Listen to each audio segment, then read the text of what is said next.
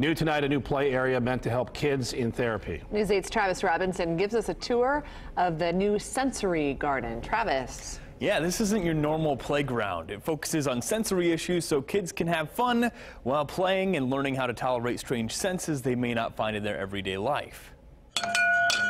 Whether they're banging on different metals like drums, watching elephant toothpaste explode from a bottle, or feeling the crunch of rocks beneath their feet, these kids are having a blast. But at the same time, all of them are going through some type of sensory therapy. Therapy for children is, you have to incorporate play. And so I think, it works in both realms.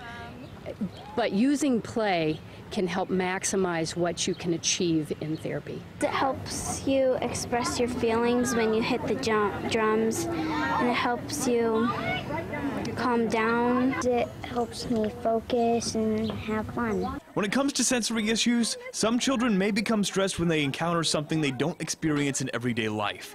This playground helps them learn how to tolerate those strange senses without it being scary. The kids that have difficulty with sound, they're afraid of things like fire trucks and alarms in the school. So, part of their program may be having to pull them out before the fire alarm goes off.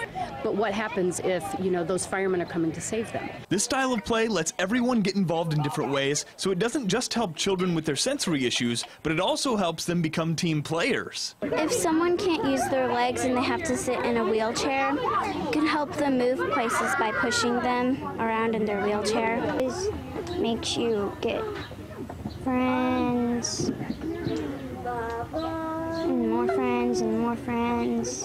While the garden is really just for those going through therapy at PD Play, the owners hope that other kids will see it and learn. We can then talk about disabilities and being able to understand them a little better and hopefully help someone not become a bully.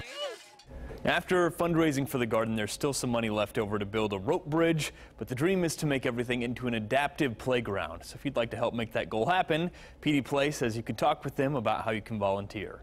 I'm Travis Robinson, Wish TV News 8.